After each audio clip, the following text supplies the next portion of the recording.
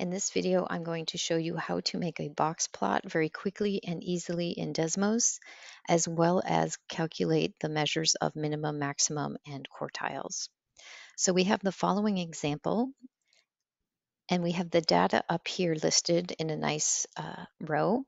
I can either take this data and enter it manually into Desmos, but I'm going to copy and paste it. So I'm going to highlight my data and do Control C to copy.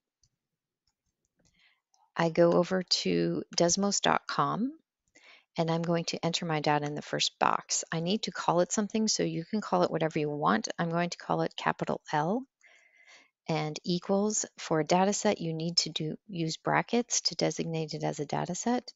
And I do Control V, paste, and I've entered my 20 elements in my data set. Now I would like to make a box and whisker plot. So when you first open Desmos, you'll see in the lower left-hand corner, keypad. Click on keypad. I would go to functions, and I want a distribution. So I click on distribution, and you can see Boxplot. Now it's asking the data set, enter the data set. Well, I want data set L, so I type capital L, and it has generated my box plot. You can see here. Now you can either get the values of minimum, maximum, and quartiles 1, 2, and 3 directly from this graph, or if you want to be precise and make sure you get the correct values, you can calculate them. So let's go ahead and do that for this data set. Say I want to know the minimum.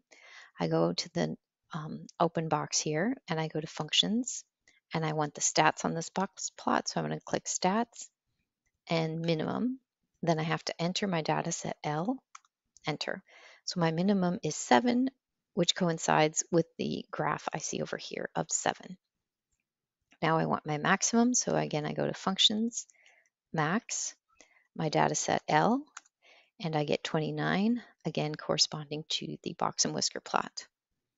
Now I'd like to know the median of it, or the second quartile shown here. I go to functions, median, and I'm going to type L for my data set, enter, and I get 20.5, again corresponding to the box and whisker plot.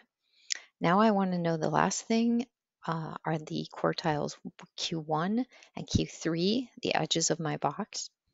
So to get those, I go to functions, quartile. This is the only one that is just a little tricky, but not bad. You have to tell it what list or what data set. So I want data set L, and I designate the quartile 1.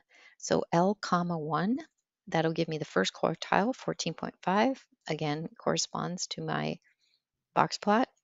And now for the third quartile, again over to functions, quartile, I want my list L, quartile 3, and I get 26, which is located right here. In order to get my interquartile range, all I need to do is subtract Q3 and Q1, or the width of this box. So I can also do that on Desmos, and I simply take 26 minus 14.5, and I get my interquartile range. So that is how you use Desmos to very quickly and easily generate a box plot, as well as calculate the values. If you want to just type them in, you can also just type in the values. You do not have to go through the keypad. You can type in Boxplot L, and it will generate the box plot just typing it in. So I hope this video helps.